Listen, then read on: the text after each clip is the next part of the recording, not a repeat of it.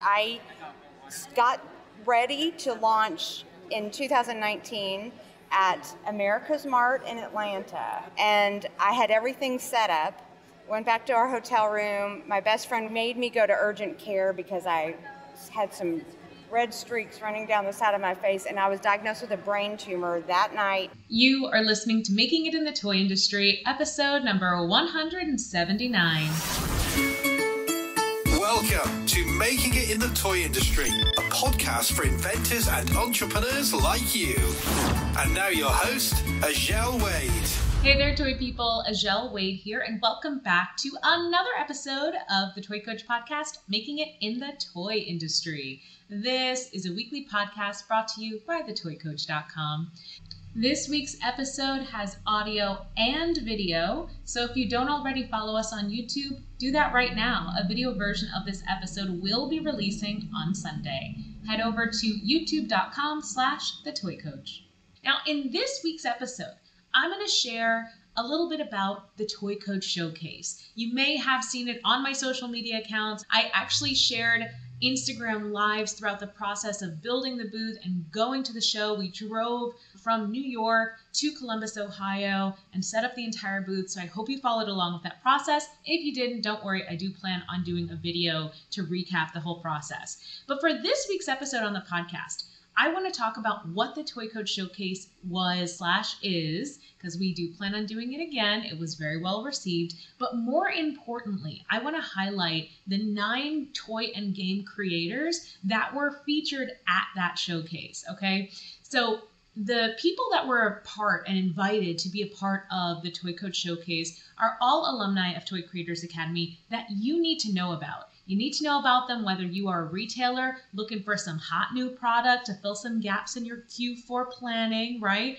Or if you are a consumer looking for some great products for an upcoming birthday, anniversary, or holiday. So these products are created for mission-driven creators. They are parents, they are educators, they are artists who saw a void in the existing market and they took it upon themselves to fill that market gap.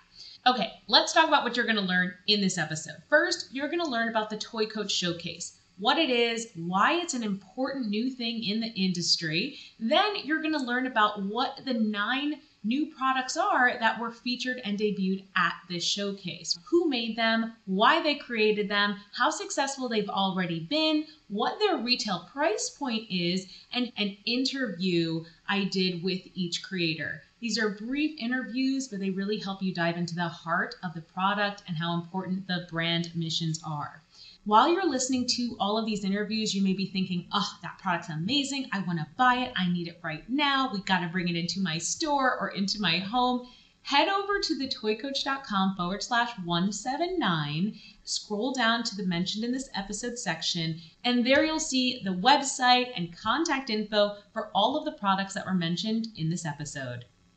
So first up, the Toy Coach Showcase. What is it? So the Toy Coach Showcase is really my answer to creating a pathway for brand new toy and game creators in the toy industry.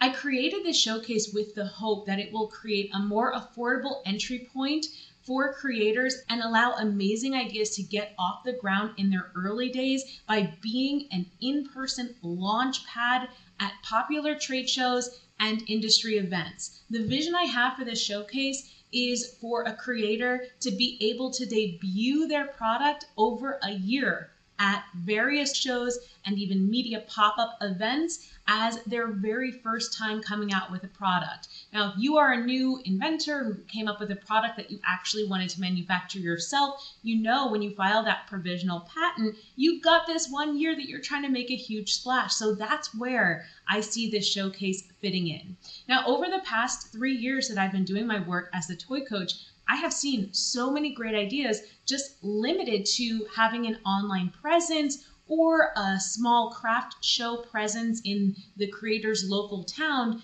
just due to the inability to invest in a larger out-of-town trade show and the lack of knowledge of if these trade shows can really be beneficial, and in what way, right? These creators are using their own money to fund these startups, and a lot of them have families, so they can't just be throwing their cash out willy-nilly. They've got to be really targeted with their efforts. And all of the coaching and education in the world can't help these new creators overcome the simple fact that they need funding to get off the ground. So I started brainstorming ways that I could help alleviate that.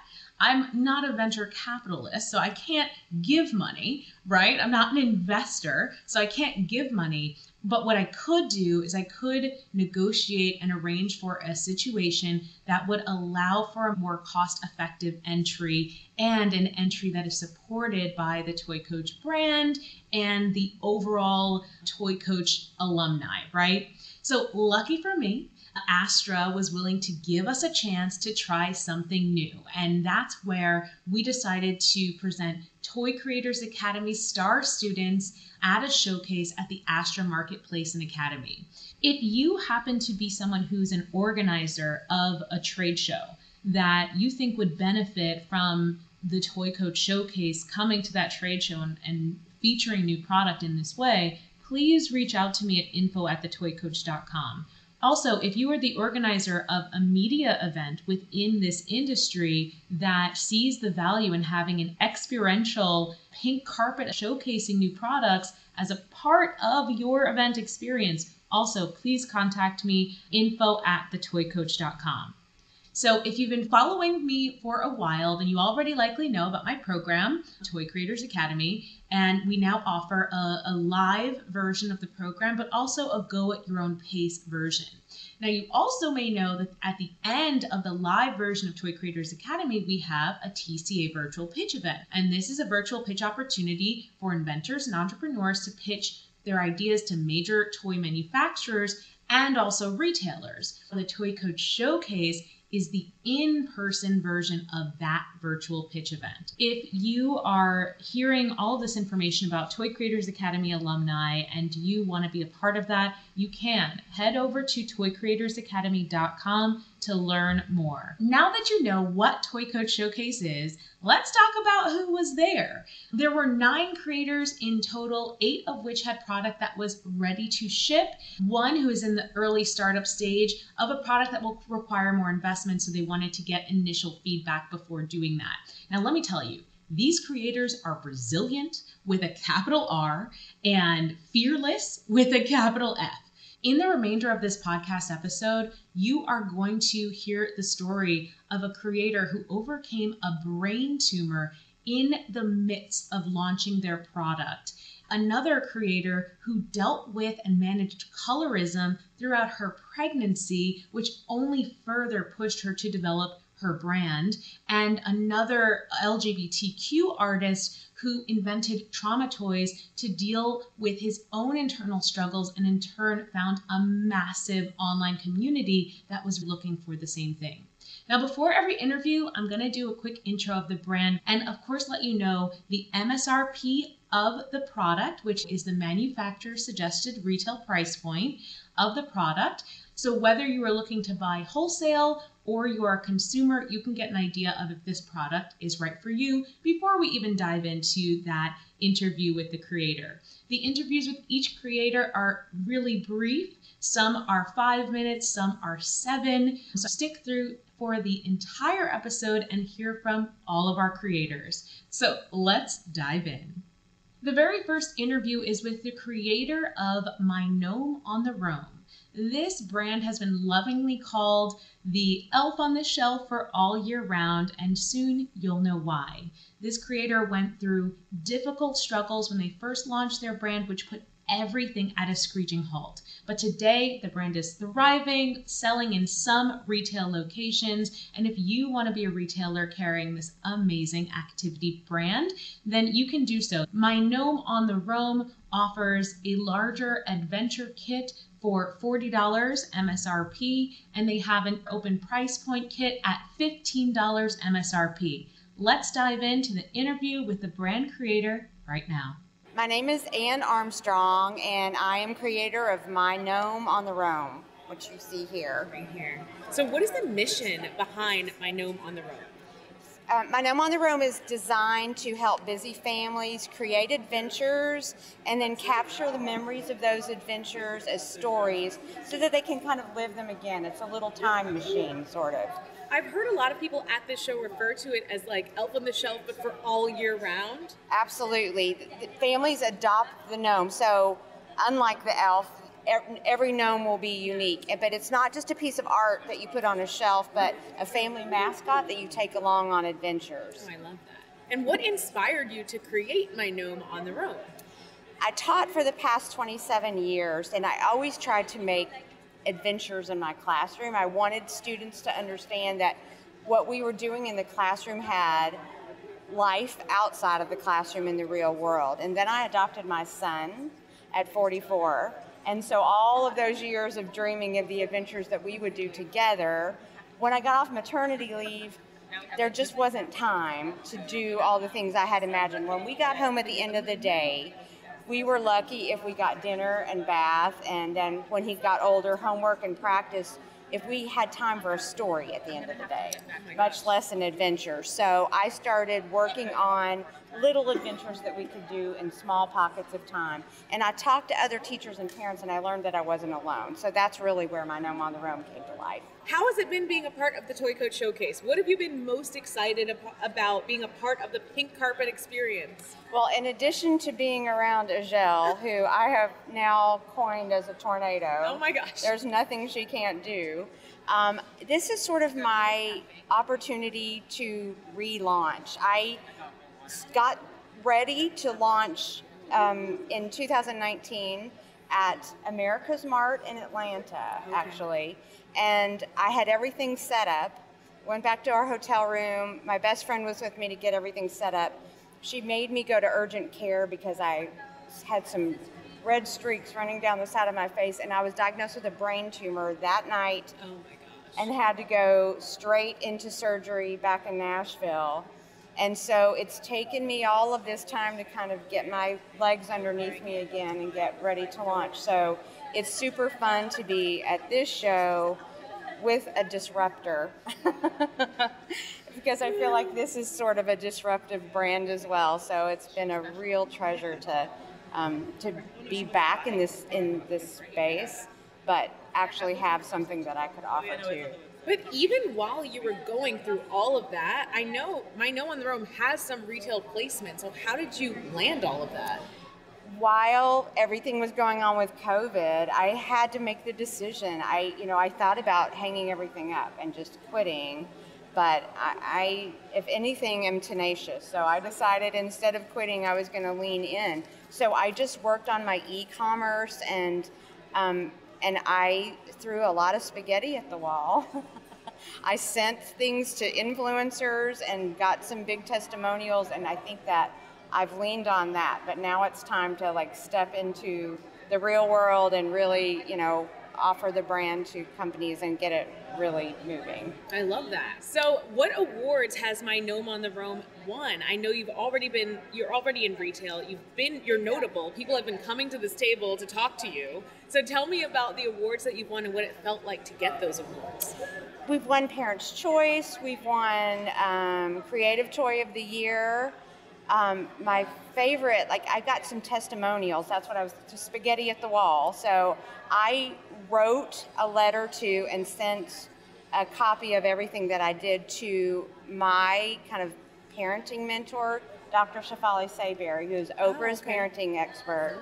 And she gave me her testimonial. So I kind of, when I'm down, I kind of go back and look at the words that she shared.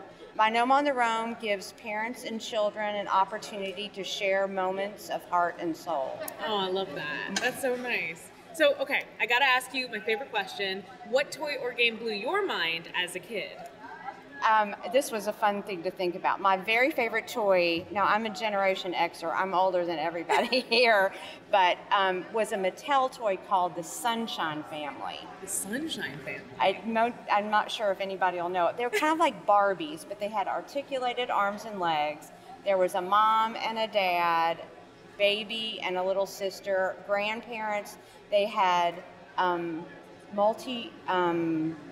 ethnicities Yeah. in a time in the early 70s when that just wasn't seen. But the coolest thing about the brand was that every time you bought one of their products, there was a little foldable inside that told you how you could upcycle things around the house, like a Kleenex box or a bin that strawberries have come in from the store, and turn it into like furniture or something to use for your sunshine family. So I cleaned out my closet. For the bottom of my closet was where my sunshine family lived. All my shoes were piled up in the corner of my room. That's so cool. When I was a kid, I had these little bears that I turned like shoe boxes into homes for them. I love that too. So Yes. I got to look up the Sunshine Family. Well, Anne, thanks so much for your time today. Thank you so much for being a part of the showcase, and you've been a bright light throughout this show. So thank you so much, and I can't wait to share this with the world. Thank you so much, and thank you for all that you do. Not just for me. I wish I had found her at the beginning. I found her at the end, but I'm so thankful that I found her. Oh, thank you. Thank you, Anne. The next brand we're going to dive into is My Mother is a Superhero. Fun fact about the founder of this brand, she is also a SAG card holder. What does that mean? Well, if you know anything about the film and entertainment industry, this creator actually started with a side hustle career in film and then moved over to toys. So My Mother is a Superhero offers a book that retails for $14.99 and a doll that retails for $39.99. Let's listen in to the interview. Hi everyone, my name is CJ Charles and I am the founder and creator of My Mother is a Superhero. Mi mamá es una superheroína. So our brand is a bilingual brand. So I am a credentialed Spanish teacher of 17 years. And the reason why I started this whole brand is because I realized that kids are so obsessed with social influencers. They're obsessed with like everybody except the people who take care of them. And so I decided to create a doll that would help students and children see their everyday superpowers, right? Their everyday superheroes to get those superhero powers activated. What is the essence and the mission behind My Mother is a Superhero, CJ? Our mission is to show children that their superheroes are not found in celebrities or influencers or athletes, but that they can find those everyday superheroes and those adults in their life who care for them. Their teachers, their mom and dad, grandparent, the neighbor, the mailman. We really want to encourage kids to really start to see those amazing people in their everyday lives. So, CJ, what inspired you to come up with the idea, My Mother is a Superhero, this book and this doll line that you've created? Okay, so I'm a kid of the 80s and the 90s, and I have an obsession with superheroes. So my first superhero crush was Wonder Woman, like the original Wonder Woman, and she would spin and do all these really cool things. Well, I realized that my mom was just as pretty, she was just as smart. She couldn't spin into her costume, but she could spin into her church clothes. So I totally took that inspiration I saw in my mom, and I decided that superheroes is what I was all about. And so I made it to help kids see their everyday superheroes in their lives. Yeah, I love the page from your book where the mom of the story, your mom, the mom, is like lifting a couch with one arm and vacuuming with one arm underneath it. That calls very superhero. That's great. Thank you so much. Yeah, so those are like images that I actually remember from being a young kid watching my mom. And I know that moms do that every day. And so we want kids, we want girls, boys, we want them to see their moms as like, what the heck? My mom is amazing. She's a superhero. Well, your brand has been really well received when you go to craft fairs. How does all that positive feedback feel for you? And I know also you just released a doll to go along with your book because everyone was asking for it. And not only is it selling now at craft fairs direct to consumer, but you had some buyer interest already in the doll. What does this all feel like? Is it a dream come true? It's a complete dream come true. I'm so grateful. So I just want to say thank you to everyone who loves it now and who will love it in the future. I want to say thank you. It's a complete dream come true. The positive feedbacks just reaffirms the movement that we've kind of joined, without knowing we were joining a movement. So, our brand is completely about appreciation and getting kids to look at, have those values of gratitude and appreciation. And so when people come over to us and they appreciate my mom's story and our story and what we're doing, it just makes us feel like this is what I'm supposed to be doing. This is our calling. And for everyone to love the doll now, it's an indescribable feeling. We're just super overwhelmed. We're super grateful. And we just hope that we continue to put out quality products and books and stories that other people can relate to. What are you most excited for being a part of the Toy Coach Showcase at Astra? So I'm super grateful. Thank you so much to Astra and the Toy Coach for having us. Excited for people to learn about our brand and our messaging, and that we are super looking forward to lots of new orders and connecting with new markets and new owners and just everybody. We're just super excited to be there. And we just hope that everyone falls in love with our main character, Justine, and that she goes home with lots of new family. Now, the last question, my favorite question to ask toy creators, what toy or game blew your mind as a kid? So I'm a doll girl. And so I've always loved Cabbage Patch dolls and Barbie dolls. I used to actually cut the tops off my socks and design their new outfits because I didn't like the Barbie clothes. So I redesigned all my Barbie clothes. On a Saturday afternoon, I'd be sewing with a little stitch and thread, making new little buttons and outfits and cutting armholes for their little arms and stuff. So if it's a doll, I'm your girl. So I love it. Thank you so much, CJ. Thank you for being part of the showcase. Thank you so much. We appreciate you. Thank you. Our next creator is the founder of a brand called Honey Lambs. And this brand features cute yet creepy plush characters. Honey Lambs plush retail for $50. They have a core 3-character style offering, but every season they come out with thematic drops of their beloved characters. With a massive following online and videos that have millions of views, this is a brand you've got to watch. Let's listen in to the interview. My name is Honey Lamb, or Ernesto Stewart, and I am the creator of Honey Lambs. What's the mission behind it? I know you guys have a great story. I'd love for you to share it with the world. So our mission is basically to reinterpret the concept of the underworld into a more fantasy world. We believe that storytelling and marketing can really help people who are struggling with similar issues, and we can make the world a more understanding and gentle place. So, Honey Lamb, what inspired you to create this brand of toys?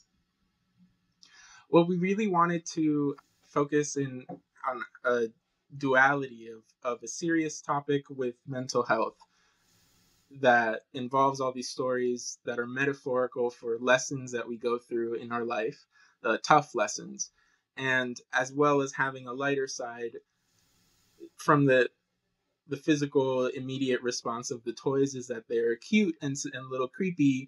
Can you just state the names of the 3 main characters in the world of Honey Lambs? We can start with Tummy Tum. He's the first character in our Honey Lamb family. He's a 2-headed bear. And we have Pansy, who is a spider-eyed rabbit who has like 9 spider eyes and 2 long floppy ears. And we have Clarice as well, who is a 6-legged lamb. Yeah, I see your brand fitting in with 2 major trends in the toy industry right now. One being this focus on toys for mental, emotional, social health, and then the other side being this focus on edgy dolls and plush inspired by the Wednesday Addams series, and it just melds those 2 things together so well. Yeah, totally. I think that it really resonates with the young adult to older adult, or even adults demographic, and it because the stories within them speak to all of us of any age. And I think the physical body of the toy also speaks to the young at heart at always, You have some videos with millions of views.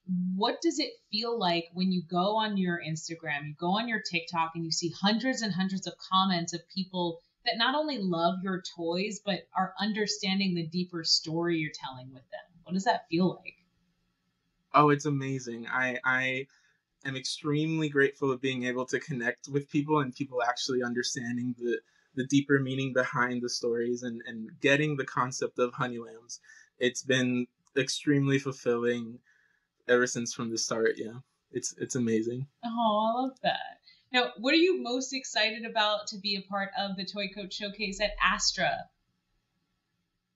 I am very, very excited to see people physically react to the products. I've always been very online based, and so I'm really curious to see how people would physically react to it, like their first initial response of never seeing me online and seeing it physically for the first time. My last question for you is, what toy or game blew your mind as a kid? I was very obsessed with Legos, Connects, Bionicles, the sort of building, like small piece building type toys that would transform into either robots or I loved building like kits of different diagrams of cars or planes and things like that. But I always have a really warm spot or a big spot in my heart for any soft stuffed animal or puppet. What do you love most about that entire creative process?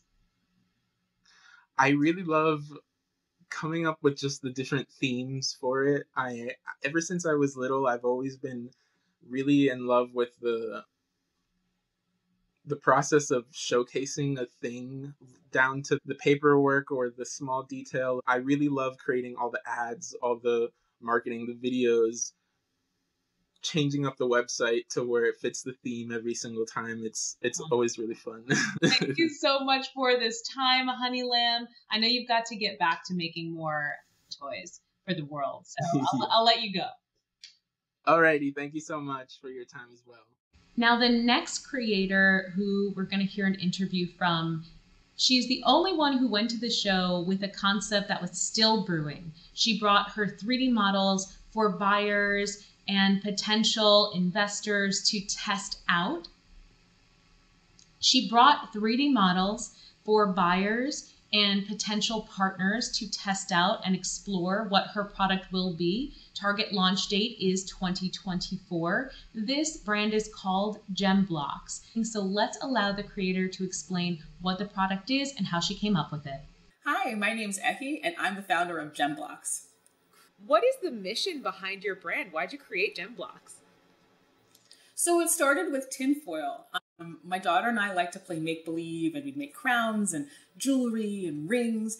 And I started going through a lot of tinfoil in my house, and I just got this splash of inspiration. Like, how would it be to make something shiny and malleable that we could use over and over and over again? So really starting with that idea led into the creation of Gem Blocks, which lets you build not only jewelry, but objects, structures, wearables. It's really this sort of bringing the world of make-believe from the kitchen into the playroom. I've got she and I posing together with I'm wearing a tinfoil crown and she's got tinfoil earrings, and she'd always say, "Mommy, make earrings, make earrings." And I just thought, okay, I've got to do something not just to be reusable, but something she could make herself. Tinfoil have really hard edges and she's still quite young. So I thought, something soft and smooth and shiny and reusable. And that's where Gem Blocks came from. What are you most excited about to be a part of the Toy Code Showcase at Astra? I cannot wait to see all the other innovations and all the new work on the floor itself. I've never been to a show like this, so that energy in the space, walking the floor, and also just getting some initial real-life feedback about what Gem Blocks is. Obviously, I love it. I think it's great. But I want to know, what does somebody see when they think of Gem Blocks? What do they think they want to make? I want to see where people's imaginations can go. So you can see they're faceted like gems. They can be rigid, standing straight up, but they're also fully flexible. So you can build curves, you can build turns, you can build things that wobble to and from. They're strong and flexible and fun and free. They're just so fantastic. There are other little attachments that you can attach them to. So you can take a piece like this, pop it on. You've got a set of earrings. Ooh. There's jeweled pieces. You can make things as ornate or as simple as you want. They're just really fun. I know what I like to make, but I want to hear what other people might like to make too, so I know what to do going forward. Tell me some of the things that you've already built with your Gem Blocks. So I think my favorite thing that I've built is, it looks like the Disney Princess Castle. It has, and with some of the the faceted pieces that have gems like this, there's like a stained glass effect on the front door. And that's sort of the most complicated thing I've built. I've got a sketch design for a rocket ship, sort of if Barbie went to space, that's what it would look like. We have in design a little Gem Blocks person that you can take with you that comes with your kits, so that you can build a house for them, or you can wear them on your neck. I literally get new ideas every day what to do with this and where to take it. So I'm just, again, it's really exciting looking forward, and I can't wait to get that feedback. Now, I know you've also shared Gem Blocks with toy industry executives and gotten great feedback, and that was version 1.0, and you're now at version what? 14. So how does that feel, getting that validation from senior leaders in the toy industry? It is so gratifying because I work alone. I'm a mom in my basement out in the suburbs, tinkering away. And you think you've got something, but until someone else sees it and can say what you have made without you explaining to them, that is the greatest moment of validation that says, I'm not crazy for doing this. There's a real need out there. And so, yeah, the feedback I've gotten has been, this is a white space. This is needed. I would get this for my daughter. I want to play with this now. Every time I hear something like that, it makes me smile. And it's not just because of what it could mean for the future of gem blocks. It just means that there's going to be a world out there where girls like my daughter can go out and have fun in the same way. And I think that's fantastic. I want to give that experience to everybody. What toy or game blew your mind as a kid? It was Barbie's pink Rolls Royce. Barbie's... What? Right, it's niche. Hear me out. So I've always been something of a gearhead as a child. Like, for some reason I was fascinated with cars. And then Barbie had, my brother had his radio cars and there were monster trucks on TV. But Barbie had this huge pink Rolls Royce. And it was around the time that movie with Madonna came out where she was running around in a Rolls Royce and there was a tiger.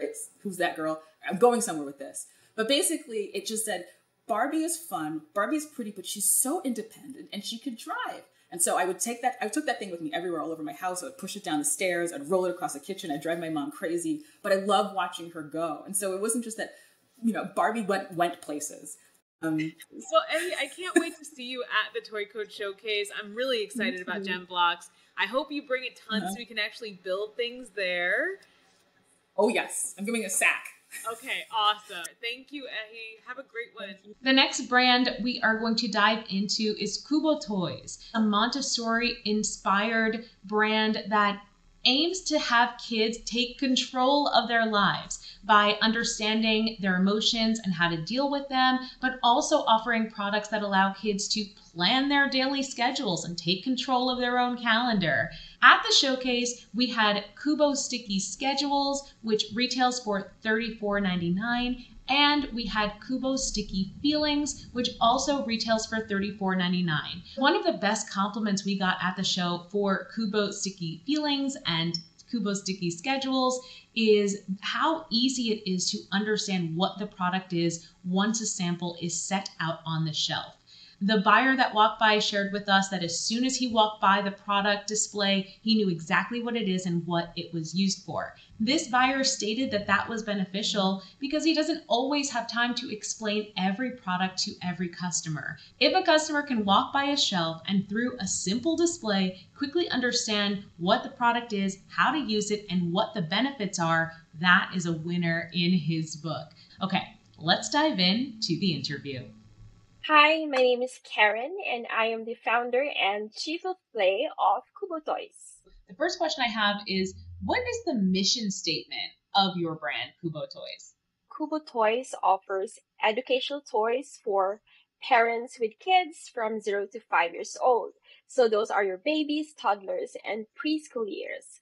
Ultimately, what we want to do is to help conscious parents move away from single-use plastic toys. And this is stemming from my own personal experience as a mom. In the first year of my children's life, we have changed their toys every 1 to 2 months.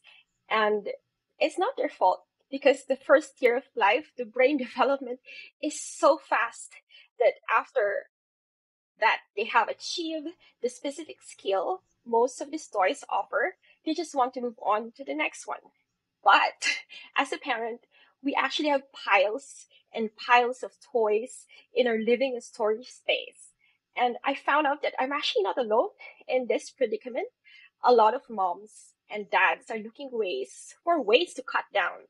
And they're also looking for alternative products that they can use so that they don't have to face all these challenges.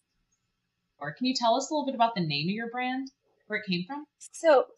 Yes, so I'm glad that you asked that. So Kubo is actually coming from a Filipino origin word, but slightly spelled differently. The word Kubo represents brotherhood to our culture. Kubo is something that can be changed in so many ways. So it's the same way in which our brand represents.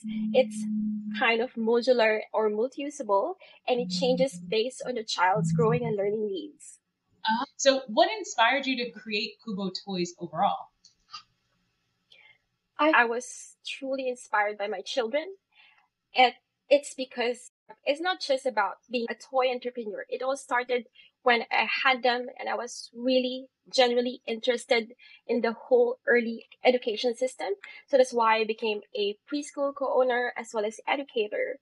And what really happens for a parent is that when they have their children in the first few years of life, we are so amazed by the different things, the small things that is happening with our children. So things like their first words, their first time to walk, and we are just awed by this wonder of learning that is happening around us. And we celebrate all these milestones, even though how small it is. What are you most excited about being a part of the Toy Code Showcase at Astra? Oh, when I first heard about this, and I think it was only by chance, and I think I do remember the time when I first went to you, I was in a very, very bad state. But when you told me that there is such a thing as the Toy Coach Showcase at the Astra Show, I felt that that moment had turned completely for me, because I know that this is the first time that you were doing this. And the second one is I felt that it's very exclusive.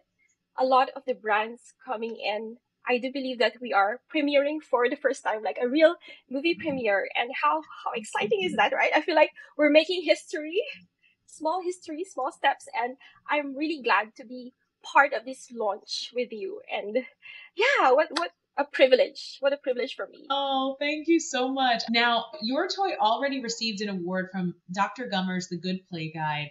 What does it feel like to be awarded for the work that you've been doing? If you look at the Good Play Guide and look into the educational toys category, you have like Melissa and Dog. I've seen National Geographic, even Lego and learning resources. And to be side by side with all these big brands for a rookie like me, I feel small yet big. We know that we can offer so much for this industry, and to be part of that very prestigious group, it feels that we have achieved a huge milestone for us. We have started recently to run ads that feature the seal, and we've seen that the performance of our social ads that feature the seal has times 4 more engagement in the past 2 days, when we have placed that little seal over here at the product shot, and we've told them that, hey guys, we are accredited all the way from the UK. People are clicking to the landing page, and we felt that we have started to reach from the no to the trust stage. We're not in the like stage yet, because we still yet to get, but we feel that we're almost there. We're almost there. Congratulations. We got to share that with Dr. Gummer. That's awesome. Yes. My favorite question, when you were a kid, what toy or game blew your mind? Oh, are you familiar with Sailor Moon? Yes. Yes. So I was obsessed with Sailor Moon. I would wear a t-shirt for a week, the same t-shirt, and I would actually buy playing cards, put together a little magazine, publish it, send it to my classmates, and then suddenly I would hear that it's in another school. So I was really obsessed with it, that when we went to the toy store, my mom gave me this budget. I spent everything to buy this expensive. Are you familiar with the Star Locket? It's something that she uses to transform. So basically, this toy, when you open it up, it's like a musical box. So it would perform the opening theme of the TV series, like na na na na na na na na. I just imagine myself transforming after that. So it was really the prime of my imagination, and it helped a lot during the time. Thank you so much for sharing, Karen. Can't wait to feature your product at the showcase. Thank you. Thank you for this opportunity, and hopefully this will be the start of everything.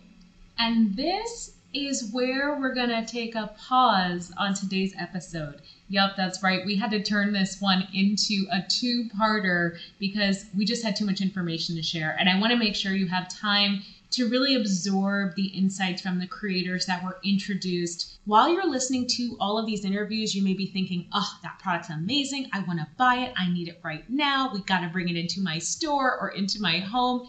Head over to thetoycoach.com/179, scroll down to the mentioned in this episode section, and there you'll see the website and contact info for all of the products that were mentioned in this episode. If you do order something, let me know on Instagram. Post a story, post a post. I'm going to reshare it. I love to reshare the content that you guys post, so please don't be afraid to do that.